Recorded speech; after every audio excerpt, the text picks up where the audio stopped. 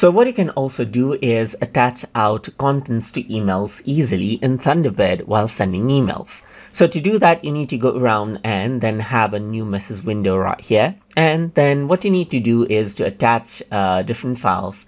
You simply need to go around and click on the attach button. So once you do that, you should navigate around to the folder where you have your attachment and simply go around and click on that particular file that you want to attach and click on open right here, just like this. Let me just go around on to attach once more, and then over here you can select another file as well, and you can do this as many times as you want to the limit of your email account's attachment.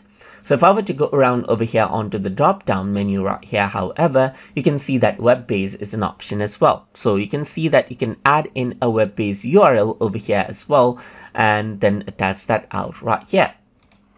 So if I were to go around and paste this particular URL out right here, then you can see that that can be added in as an attachment as well. And that is how you can go ahead and attach out contents to your emails in Thunderbird.